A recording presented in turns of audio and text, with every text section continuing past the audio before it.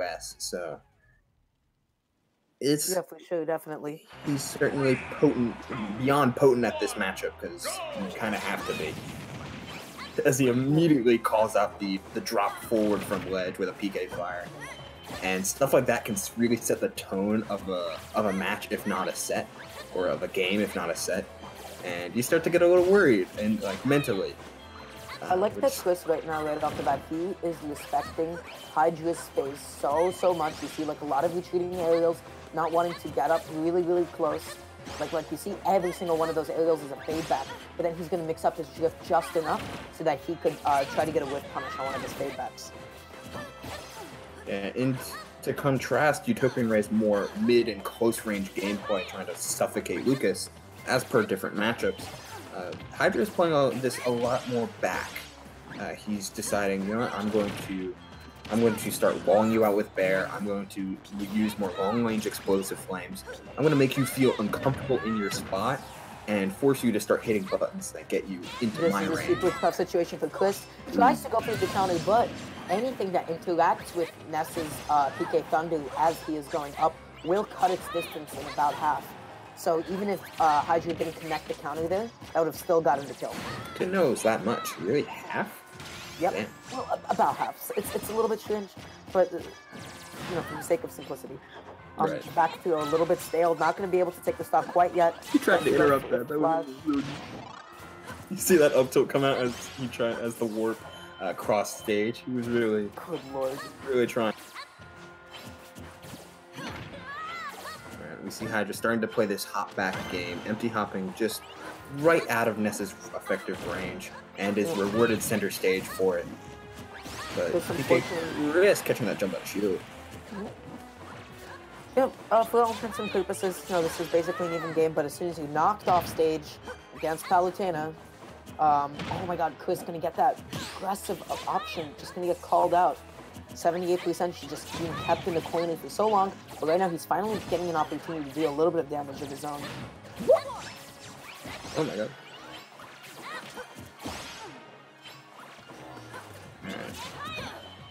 A lot of buttons coming out from PkChris. He's trying to anticipate the next option that Hydra is going to end up doing. Hydra's doing a really great job of not letting the almost frantic inputs, smart inputs, but frantic inputs get him overwhelmed. And making sure to avoid that PK flash. Yeah, the flash for all intents and purposes is kind of a bait. If like Chris sees, you know, Hydra trying to punish Chris Chris can release it preemptively, and that move has deceptively very little end lag. Almost not. That was super good from Hydra, just calling out the fastball, knowing that Chris was going to try to release Magnet Ray because he's a little bit antsy to get back onto stage. Very nice. Yeah. That's rough because now that lingering hitbox in Palutena, when coming from low, is pretty easy to catch that 2-frame. And with the up smash there, it covers basically every teleport angle. Great stuff from PkChris. 2? Going for a third, but neutral air dodge is what gets PkChris out of that juggle situation. As he's looking for the low percent, Ness's low percent combos, gets a grab, but the directional air dodge away is gonna leave that damage to a minimal. Yep. Uh-oh.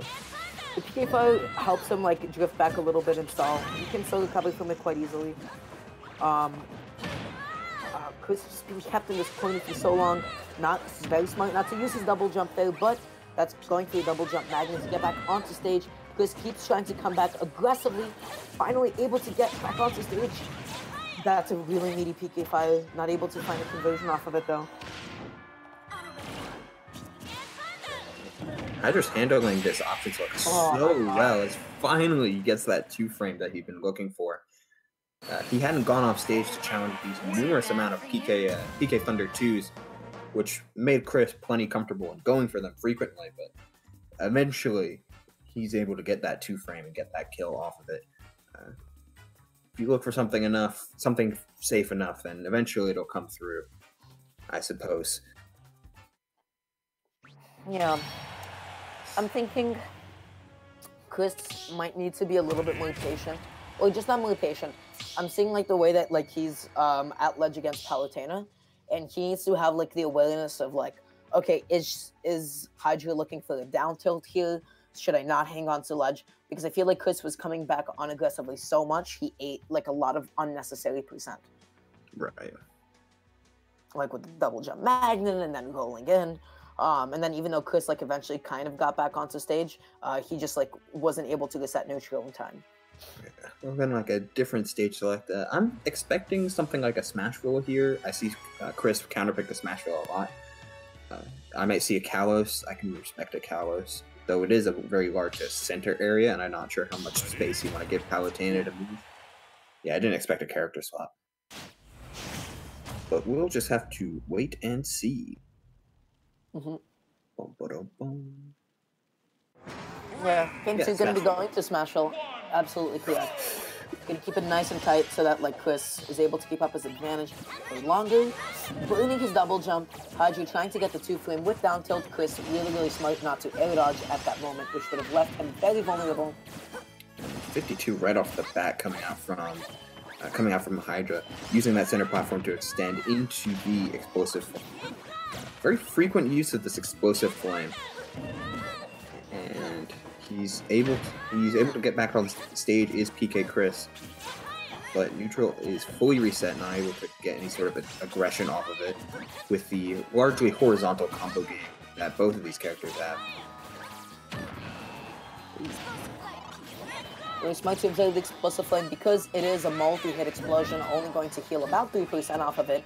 It won't heal all of the hits, but just a really nice way of not having to burn the air dodge. Oh, that interaction was a little uncomfortable. I don't know how I feel about that, honestly. Oh, Chris almost being able to land it. Unfortunately, dropping the shield a little bit too early. It's possible that was a shield poke as well, though. Yeah, it looks like Hydra was trying to scout out the spot dodge, hence the F tilt. But nice call out on the teleport. Right now has no jump. Tries to go for the yo-yo, not able to find it. Initiated a little bit too late. I like that Chris tried to back off. He didn't want to get greedy and try to absorb it with Magnet, knowing that Magnet is deceptively slow to absorb projectiles. And a great teleport right past the ledge situation, making sure to save the jump so he got high enough. Excuse me. Nice stall, but still gonna be able to get hit. Another Chris one. Still. Oh my god. So difficult. Yes, very, very nice. And just like that, Chris is able to take the stock lead for himself, catching Hydra's overextension. Yeah, Chris is doing a great job with these angles, waiting out a lot of these down tilts now. That recovery was chef's kiss. 158 now. You really like Palutena can sometimes have this problem after within 7.0 where you start to see kills coming a lot less frequently. Hence why you see players like Jen starting to adapt more different kill confirms, I'll say, with stuff like drag down Nair into up tilt and things like that. Because you don't want to be killing with dash attack or like throwing out raw back airs, despite them being phenomenal moves. That was a really good catch to Hydra's jump out of shield there. Right now I'm noticing like a lot of approaching falling aerials from Hydra, and Chris is starting to pick up on that. Able to get the whiff punish on them, but once again, offstage against Palutena, not where you want to be at all. Nicely spaced directional air dodge, still going to get 2 frames, but not at a high enough percent for that to convert into anything. Chris just called Hydra's bluff hard, rolling at a roll distance Palutena, but knowing that he was waiting for the neutral get up. Sometimes you gotta call some bluffs, like, you know, poker. Oh no! Oh my god! Almost able to actually take the stock from that, but that's going to be the counter. But because Chris was already so close to the ledge, it doesn't matter that his distance was cut. He was like still be able to come through thanks to Ness's really good magnet hands. Yeah, right now Chris is playing a lot faster when it comes to these option selects. He's catching the whiff. He's not catching the whiff, he's catching what comes after the whiff, which is most frequently some sort of shield or spot dodge. And he's covering both with things like down tilt grab and like a lingering nair or a lingering forward air. So great stuff from Chris. Hit with the explosive flame, landing against Palutena, no easy feat. Chris almost able to get back onto stage, avoiding that second explosive flame really well. I love the stall with PK Thunder. so that he would completely avoid the chance to... Oh my god. What an absolute chat. It's like, I know you're going to drop down an explosive flame, so I'll just absorb that and be in a perfect position for you to die. Okay. Chris played the last stock and a half so textbook, so immaculately. That was genuinely fantastic. I love the way he was mixing up his recoveries. I think Hydra was getting a little bit too aggressive, and Hydra just needs to... I mean, on a stage like Smashville, it's hard to kind of camp out and have you distance against Ness. But Chris just kept on the aggression, and Chris's ledge trapping was like so good. Definitely just like got in Hydra's head a little bit. Yeah, Hydra was definitely feeling the pressure towards the end of game 2. Starting to throw out a lot more raw options, looking frantically for these down tilts at ledge. While good, Chris has shown his adaptation to it. So the mix-up of going off stage, you might want to do a little bit more frequently, and maybe like go a little bit more aggressively instead of running off with these counters. Try and go for something like fair and push him horizontally further. Perhaps some adjustments can be made on Hydra's side as he starts this game strong, as Palutenas tend to do.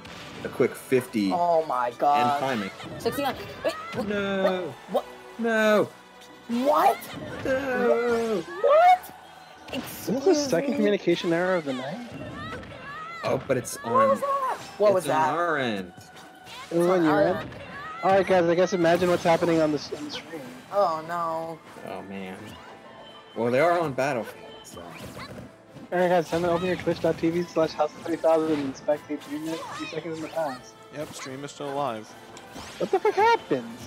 How did we get disconnected? Who's okay, so help me. Okay, so Devin is still connected and able to spectate, but somehow there's a communication on your end. Yeah. I'm hosting. That's pretty epic. Not gonna lie. I mean, it's good that... If you guys want to go get some water, now's a good time, I guess. Nah, just you know, commentate at a delay. Commentate at a delay. We can just talk about how good these plays are instead of how good they're playing. We don't have to do a play-by-play. We could just look at the set as a whole a little bit. I'm noticing that Hydra took a really, really early lead, keeping Chris stuck at ledge for so long.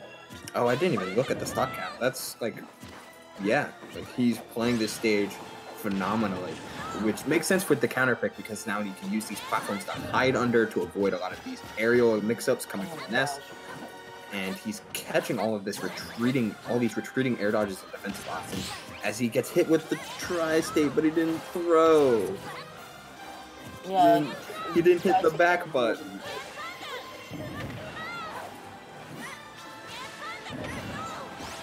Chris is just struggling to even get back onto stage.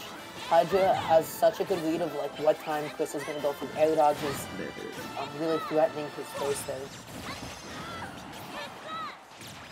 Yeah, Chris is all of the mix-ups coming from Chris off stage is now like, while Hydra isn't doing anything like aggro in order to counteract it, he has adjusted his timing a lot more, which is allowing him to catch a lot of these 2 frames as he was in game 1, and with the lead at his back now he's able to force Ness to approach a lot more, and Palutena has a great evasive game. And stuffing people out with that back air, and stuffing people and forcing people to chase her down with her phenomenal speed. As that Chris is like slowly starting to bring this back. I've noticed that Chris, especially in his game 3s with Hydra, which has happened multiple times already, is like able to almost bring it back, but every single time just barely able to clutch it out. So I'll be curious to see if he's able to do it this time. These auto reticles are interrupting PkChris so much, like forcing him to put himself in shield, interrupting the PK fire. Like, it's just halting aggression, not necessarily putting on so much damage. And as long as you can stop Ness from moving, that's like stopping any character from moving around is just so good. What I've noticed is I think Hydra's trying to condition Chris to maybe absorb the auto reticle with the magnet, because there's like a significant amount of lag. Chris still able to kind of move that. Slowly getting back onto stage. Oh goodness. Yeah, that doesn't work anymore. Stop trying to do that. Oh, what a great air dodge in order to get past the forward movement from the Hydra. But a couple of these explosive flames are a little bit either hard to react to or... Oh, shit. Oh, no. That's Oh, no. lame. He just curved with the stage. That's unfortunate. It's a bro movement, I would agree. Oh, wow. The first stock was a 0-2 death. Neato. Good morning. Alright, well, that'll be game 3 going to Hydra as he finds himself in winners finals, or not winners finals, winners semis, set to play Utopian Ray in potential Ditto. That's interesting. I've also seen Ray go Banjo in the match